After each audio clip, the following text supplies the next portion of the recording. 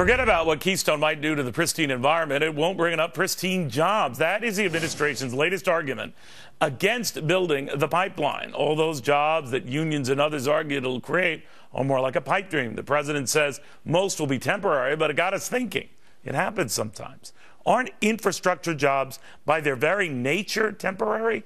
And haven't most of the jobs generated in this meager recovery been temporary or part-time? And now they're a problem. By the way, the same people saying this at the White House, aren't their jobs temporary?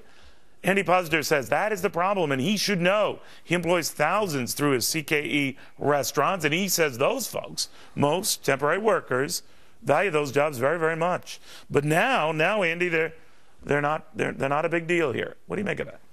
I think the hypocrisy here is pretty incredible, as you noted in your article on the Fox Business website. Look, number one, if you like infrastructure projects, and all we hear about from this administration is we need roads and bridges to generate jobs and grow the economy. If you like infrastructure projects, you should love this.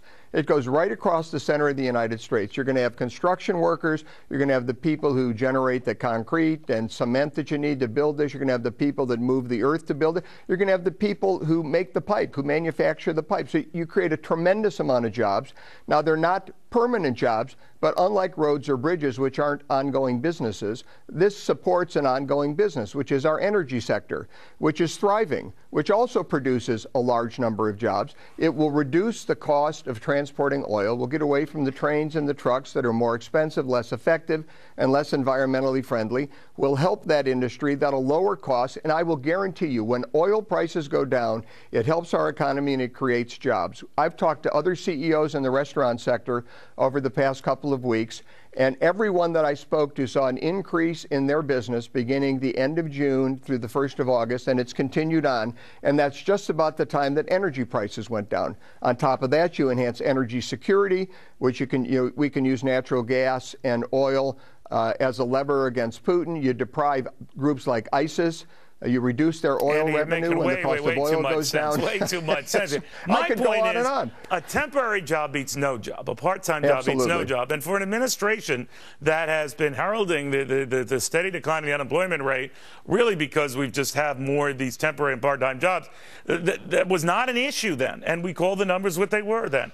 So why demean these jobs by just the basis of their permanent or not so permanent nature? I mean, infrastructure jobs are by design just that, you know? Well, number one, it makes no sense. Number two, let me just add on top of the ridiculousness of making those jobs less than they are.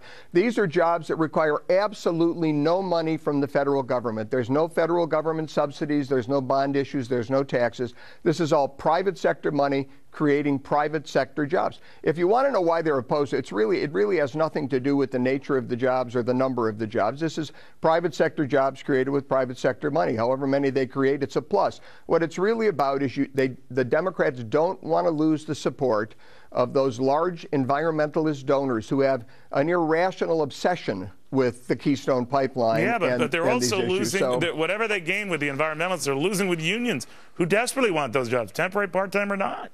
But which really shows you the strength of this environmental lobby, that they're actually deserting the unions to go with the environmentalists on something that would clearly be in the interest of the American middle class, the American working class, and common sense. Yeah.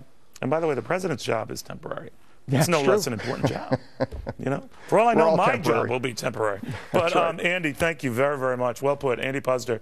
In the meantime, I want you to look at this. Unless you dig out, there is really no way you're going to be getting out of that particular house in Buffalo. That white thing, that's all snow against that door, and that door, and lots of doors. This is Buffalo, New York, and they're expecting a couple of more feet after this.